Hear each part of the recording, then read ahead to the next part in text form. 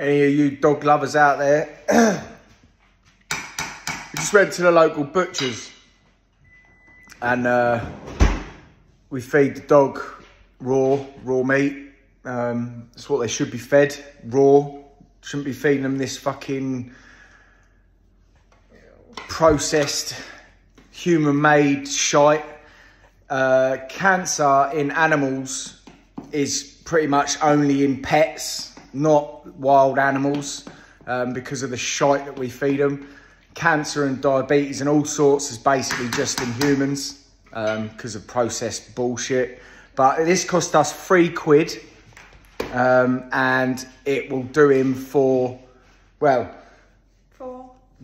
1 meal, 2 meals, 3, 4, 5, 6. 6 days this will do him, and it costs £3.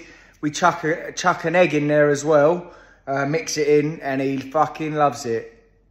It's just the beef, leftover beef mince and bones and all the little bits of veg they don't use. A carrot there. You see a little carrot in there, look. And he fucking loves it. Yeah. We've got another pound each. That's what's left over of that one. So, you know, we might get 5 days out of it. And just chuck an egg and mix it in there. And he fucking loves it. You should not be feeding your animals processed, human-made food. Yeah, where is he? He's that nice, boy. He's that nice. He fucking loves it.